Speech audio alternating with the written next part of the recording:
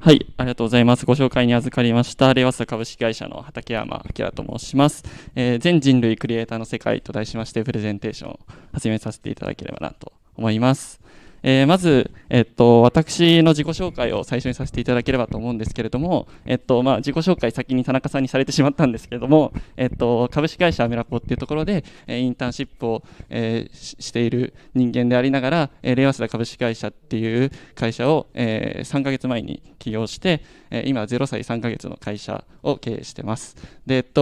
会社をやりながら、今、実はここ早稲田大学で航空宇宙工学を専攻している大学院1年生で、エッジプログラムを通して経営について学んだりだとか、あとはインターンシップを通して、スタートアップについて学んだ後に、レイワセダ株式会社を起業しました。よいしょ。レイワセダ株式会社は、Experience for Everyone というビジョンを掲げてまして、なんで僕はこの会社を作ったのかって話をちょっとさせていただくと、僕は高校生の時にちょっと受験期に精神的に病んでたことがあって、で、似たような経験をした人がラジオドラマっていう作品を作って、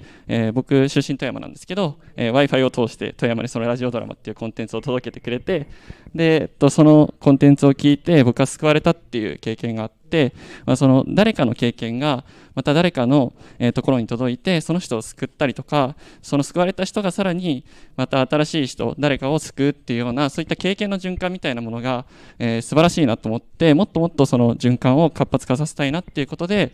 この会社を創業いたしました。で、具体的にどういった事業を行っているかっていうところを、紹介させていただくと、3つやっていて、メインは人工知能とかソフトウェアの開発をやっていて、2つ目が、自宅での、お仕事をさせていただいたりだとか、あとは、作品、自分たちでオリジナルの作品を作ったりなんかもしてます。で、ちなみになんですけれども、動画編集されたことあるって方って会場にどのぐらいいらっしゃいますか？30% ぐらい。ちなみにその中で、動画編集をしていてめんどくさいなって思った方ってなんかどのぐらいいらっしゃいますか？これほぼ100ですねありがとうございます。この、自分が今作ってるこの自社の製品なんですけど、最初に手を挙げてくださる方を 100% にして、で次のそのめんどくさい作業っていうところの質問に手を挙げる方を 0% にするっていうような、ソフトウェアを作ってます。で、具体的にどういうことをやってるかっていうと、これはそのいろいろあるソフトウェアの中の一つなんですけど、YouTube の動画とか見たときにすごいテンポをよく喋ってる動画とかあると思うんですけど、あれって、文と文の間をこう削除するっていう作業をしてて、それを全部手作業でやってるんですけど、そういった作業を人工知能が自動でやってくれるっていうものを作ってます。で、これは、Adobe のプレミアプロっていう、ソフトウェアの上で使えるプラグインとして、提供を考えていて、今現在製品化のリリースに向けて、開発をしているところです。で、我々の製品の、特徴としましては、めんどくさい作業をすべてワンクリックで、できるっていうところを、自分たちの強みとしていまして、例えばこれまで自動でできてこなかった先ほどのその無音部分をカットするっていうところだったりだとか、あとは字幕を生成するっていうところだったりだとか、あとは今後つけていきたいなと思っているのがあとかとか僕言ってると思うんですけど、そういった本当に必要ない部分を削除してくれるような、そういった機能をすべてワンクリックで人工知能がやってくれるっていうような製品を今後作っていきたいなっていうふうに思ってます。で、その製品があることによって、例えばこれまで動画編集とか自分の経験を誰かに伝えたいなと思って創作をしようと思ってもやり方がわからないみたいな人もどんどんその、自分で作品を作ってみようって、ワンクリックでできるんだったらやってみようっていうふうに思ったりだとか、あとはこれまで動画編集やってた方が、もっとクオリティにこだわったりだとか、プライベートの時間に当てられたりみたいな、なんかそういった未来が、実現できるんじゃないかなっていうふうに思ってます。で、これが2つ目の事業なんですけど、実際に自分たちは、自社製品を作りながら、そこに投資するための、受託開発みたいなこともやっていて、で、左に映っているのが、富山県庁、僕出身富山県なので、富山県庁さんから委託をいただいて、動画を企画、撮影、編集したものになっていて、あと右側にあるのは、ソフトウェアの開発などで使っている技術を使って受託の開発なども行っています。で、こちらが3つ目の事業になっていて、オリジナルで作品を作ってるんですけれども、日日本最大の、ラジオ制作会社の JFN さんに、サウンドロゴを提供させていただいたりだとか、あとは自分たちで YouTube チャンネルを持ってるんですけど、自主制作でラジオドラマを作ったりなんかしています。で、この事業は全くお金にならないんですけど、やってる理由としては、直接的にそのクリエイターの方に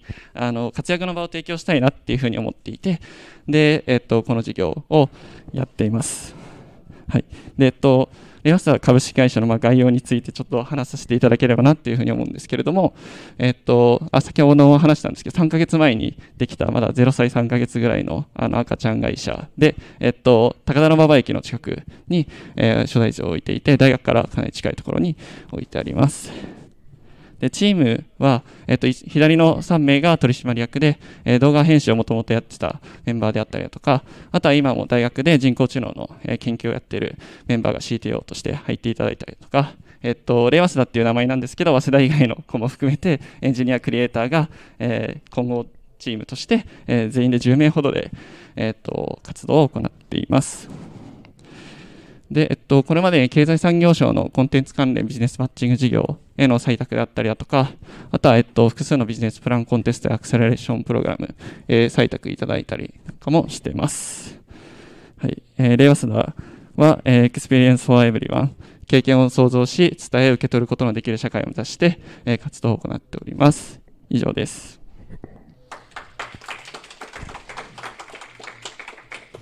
はい、ありがとうございました。何かコメントとかご質問とか。はい。はい、どうもありがとうございます。やっと起用したという感じですけれども、今、言語の問題でちょっと聞きたいんですけれど、今やってるターゲットは日本語だけですか？それで、動画っていうのいろんな言語があって世界中に、その辺はどのようなビジネス展開考えているか教えてください。ありがとうございます。言語に関しては、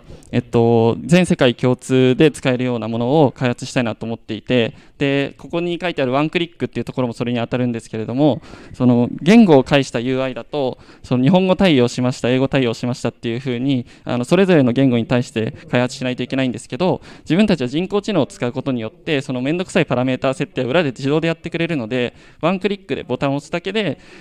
この機能を使うことができるっていうものを目指していて、でそうですね、すべての言語に対応して全人類が、クリエイターになるような社会を作れたらなっていうふうに思ってます。エンジニア足りないんじゃないですか？足りないですじゃあ求めなくちゃじゃあ頑張ってください、はい、ありがとうございます。はい、ありがとうございます。他に何かご質問とかある方いらっしゃいますか？大丈夫ですかね。はい、ありがとうございました。ありがとうございました。